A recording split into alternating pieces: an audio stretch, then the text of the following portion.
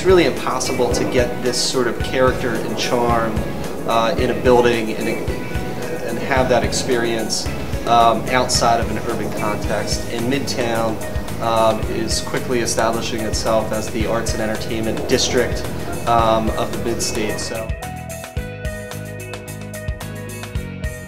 So we were looking to create a community within one building, and the arts were definitely a great way to do that. With the Susquehanna Arts Museum going in right around the corner, it was a natural fit.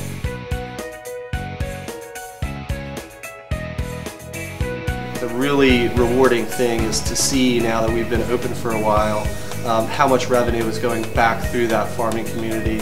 And it makes a real difference. So, where people decide to spend their money and go out to eat makes tremendous impacts on local economies.